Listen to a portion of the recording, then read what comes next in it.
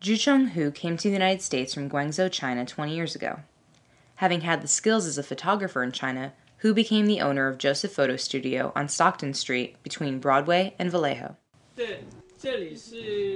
This studio has a history of more than 80 years. It was owned by an Italian. Because the other side of Broadway is an Italian community, there are Italian-inspired buildings on this side.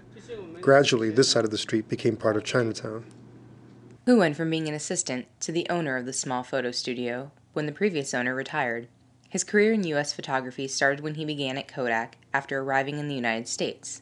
There he learned some differences between the American and Chinese employees. One of these differences is that American employees tend to take breaks throughout their workday, whereas the Chinese don't. Hu says that he has come to prefer the American work ethic because it gives him an incentive and is less tiresome. After 20 years in the United States, Hu says that his home is no longer in China. I think my home is here because my family members are here. My wife, my kids, everything. Mentally, I also think my home is here. I've been here for so long, and my kids grew up here. The culture they know is American culture. If you talk anything about Chinese culture to them, they don't understand. Hu's 2 daughters and his son have become Americanized. Though his oldest 2 were born in China, they have spent much of their lives in the United States. His youngest child was born here. Hu's analysis of his children sparks discussion about the 2 generations of Chinese immigration into Chinatown. I think the most obvious difference between the 2 generations is that the new generation comes from Chinese culture. They're used to generosity and easygoing personalities. When they came here and asked for our help, they think we old generations are miserable and mean. They don't know we older generation went through a lot.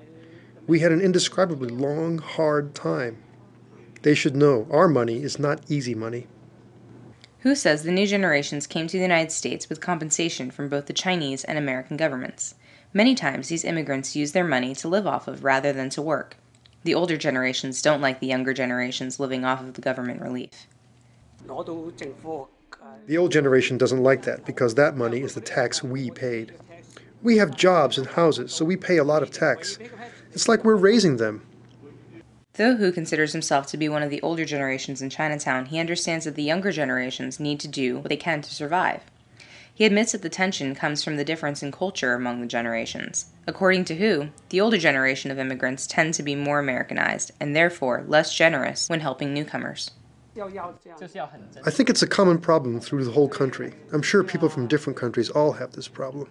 Hu concludes that this is most typical in the Chinese community.